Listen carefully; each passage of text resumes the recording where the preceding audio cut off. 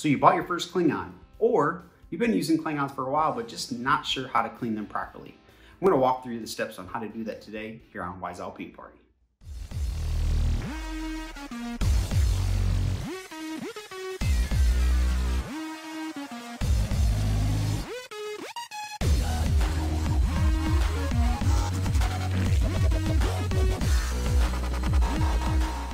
And today, you're not going to see me. You're going to see my sink of brush cleaning goodness, because I did mention that I would go through how I clean a brush. So as you can see, this is my Klingon S50 brush, my favorite of all of the Klingon brushes, all the brushes period. And it's pretty caked on with my new refurbished Gentleman Wise Owl color. And instead of having to rewash it and in between sessions of using it, I've been putting it in this plastic bag for a good, I'd say it's been in there for about 3 weeks now. And as you can see, I was smart about how I use the brush. I kept the paint from about the halfway point up. I didn't get it all over this area where it will dry a little bit because there's nothing to keep it moist up in the metal area, right? So it's going to be fairly easy to clean, but that's what I wanted to go through, is kind of show everybody how I clean the brush. So the very first thing, obviously, you take it out of the bag and you're going to rinse. I'm not sure how this is going to sound, so I might cut over to music or something while this is rinsing out. But the premise of the first step is just simply running under hot water. You don't need soap with Klingon brushes and Wise Owl paints, because it cleans really, really well. I mean, this brush will end up looking like it was brand new when I'm done cleaning it.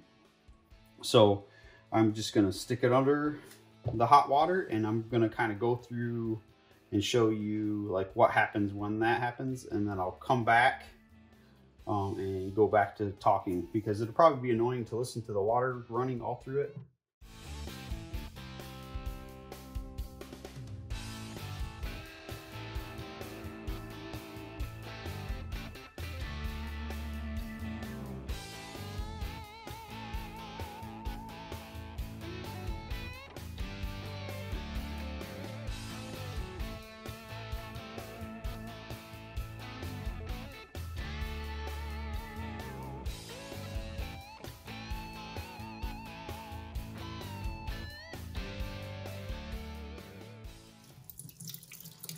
All right, so there you can see, just simply from rinsing it with hot water, the brush is almost completely clean already. You can see that. Now, if you look really close, there are some of the filaments that have a little bit of blue still looking like it's attached to it, not like it's dyed. So the tips will get like dyed a color, depending on what color you use. That is going to be permanent and not something you're going to change. And not anything that's gonna, like, if I use like a pink, it's not gonna mix together. It's just dyed and is permanently adhered to the filaments. So don't stress over that at all whatsoever. It's not ever gonna come back to that light gray color that it was when you first bought it.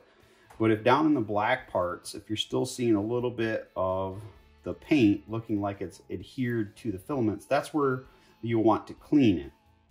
And the best thing you can use for that is just like a dish soap, or there's scrubby soap things that they have now. But for me, and unless I really feel like I need to, I don't even do that. I'll just continue rinsing it off with hot water. And then my little trick that I have is I get one of these little plastic bristle, whatever you want to call them, brushes. And I just kind of brush it like this under the hot water, and that just kind of breaks loose any of the parts that did decide to stick, and the main reason why they did stick to any of the filaments at all is just because I left it in the bag for 3 weeks.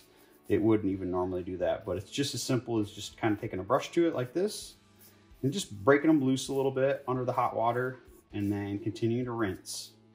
So I'm going to go to that step really quick, and again, I'm going to cut to probably music so you don't have to listen to my faucet running.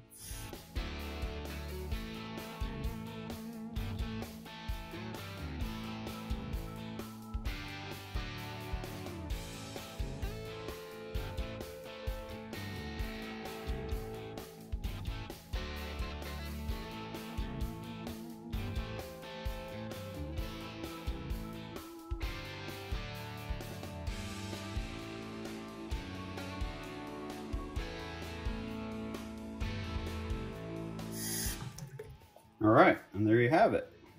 Nice and clean. I didn't even use soap. Again, you can use like a dish soap because ultimately these are not hog hair or natural bristles.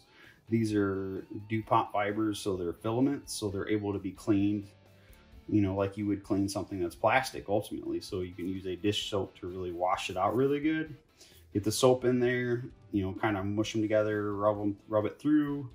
Make sure to rinse it out really, really, really good though if you're going to use soap, because you don't want to ultimately, you know, leave some kind of soap residue and then dip that into your paint. So you want to make sure you rinse it out really good if you decide to use soap.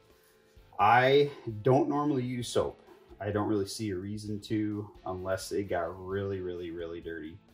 And I'm pretty cognizant of that when I'm painting to ensure I don't, you know, get the paint all over it too bad to need to worry about that, or leave it in the plastic bag for too long where it starts to get, you know, the crusties up here and around this area where I know I'll end up needing soap if I do. So, but that's what I do. So a couple of points when I was rinsing it, you want to stick the brush up into your faucet, down into, there's going to be a reservoir down here.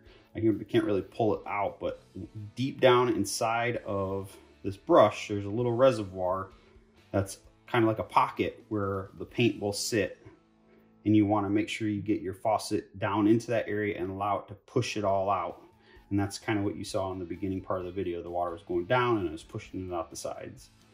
So that's one of the other little points I wanted to make and let you guys know.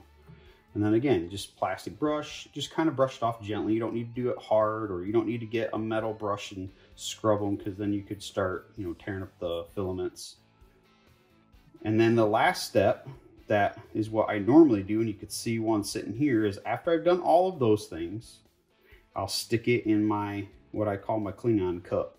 And I just stick it in there, and then what'll happen is if I missed anything, the magic of these brushes with Wise-All paint is that it will just kind of, gravity will do its job and it will pull whatever paint off and it'll be gone. And if I did a really good job cleaning before I even got that far, the water will stay clear, kind of how this one is here. And then it just is sitting in water for the next time I want to use. And that's one of the things, if you've heard about Klingon brushes, that you can leave them suspended in water, and you absolutely can, because again, they're not hog hair or horse hair bristles. They're natural DuPont filaments. So they're plastic. They're not, you know, something where you need to worry about them sitting in the water for too long. My advice would be to not only fill it up to just below the metal area. Although I've had these sitting in water for an extended period of time by accident, and I can tell you they're probably the only brush that I found that have never rusted. I was very impressed by that. They have some really great stainless steel that they use, because I didn't mean to. I think I put too many brushes in the water, and then the water came up a little bit higher, and they never rusted. And I can tell you every other brush I've ever done that with has rusted, no matter whether they say it's stainless steel or not. So that was kind of another good thing about Klingon brushes too. So easy to clean, and they'll last as long as you take good care of them. So yeah, just take it out of your plastic bag, rinse all the water out, make sure you get down into the reservoir down there in the bottom, brush off any excess that you might have, and then stick it in your Klingon cup. So I'm just gonna stick it in here with its little friend. And it's going to sit right there until next time I want to use it. Now, if I come back to it and the water's not clear, then I need to continue to rinse it and then put it back before I use it again. So right now, these two I just washed. I don't see any discoloration from the first brush. There's likely not going to be from the second one that I just did with you guys. And if there's no discoloration in the water, then I'm good to use it for whatever next project with just, you know, kind of rinsing it out and then moving on. But if it did have some discoloration, I'd want to dump out that water, re-rinse the brushes again really quick, and then put them back in the water if I so choose to have them sitting in water. But I used to have a little rack here before I had to move and pack everything up, where I would just hang them. And that's probably the most ideal situation, is, you know, wash them, clean them, do the Klingon cut for a day or two, re-rinse it one last time, and then hang them up. And that would be ideally what I would do for most brushes. Now I do have one or two that's usually lingering around in my Klingon cup, and then I just have them to grab. So like, let's say I want to use this now. I'm going to pull this out of the cup, and I don't want to use it like this, drippy, drippy wet. So I'm just going to squeeze the water out of it. And as I squeeze the water out, if I start seeing paint creeping out of anywhere, and this is the one I just washed and I didn't see any, it looked pretty clear to me. If I squeeze all the water out and there's paint, then I know I need to re-rinse it before I use it. If I squeeze it and there's nothing, that means it's good to go and ready to be used. And then the brush is good and damp already to start with, which is you know, a good way to start with your brush. But we don't want it too damp, so you probably want to do one of these numbers, wring out some water, and then rub it across a shop towel real quick to take some of the drippy wetness away. Damp is okay, dripping wet is not, because then you start watering down your paint as you're painting it on, and that's never any fun. So, but there you have it. That's how I clean pretty much all of my brushes. I definitely am a Klingon guy. These have been my favorite since I figured out this one right here. I got this S50 when they first came out and got stuck on them, and then I've learned what each different one does and how well it works for me. So the S50 is pretty much my go-to for painting. So that's the one I use to kind of show you. Put it back in its little Klingon cup with his buddy. And that'll be it. If you guys have any questions, please leave them in the links down below. Hopefully this was helpful. I know a lot of folks have asked me, okay, so you put it in the plastic bag, but then when you're all done, what do you do? Well, there you have it. That's what I do. Pretty easy stuff. Again, with the Weisel paint and the Klingon brushes, the brushes clean really, really well. And there you have it. Just that easy to clean and maintain your Klingon brushes. And if you haven't tried a Klingon brush, I highly recommend it. And you can find them at your local Weisel retailer today. If you're not sure if you have one near you, I'll have them in the links below on how to find one. And also, if you enjoyed this content, please hit the subscribe button and the notification bell so you can see next time I add new content. And as always, happy painting.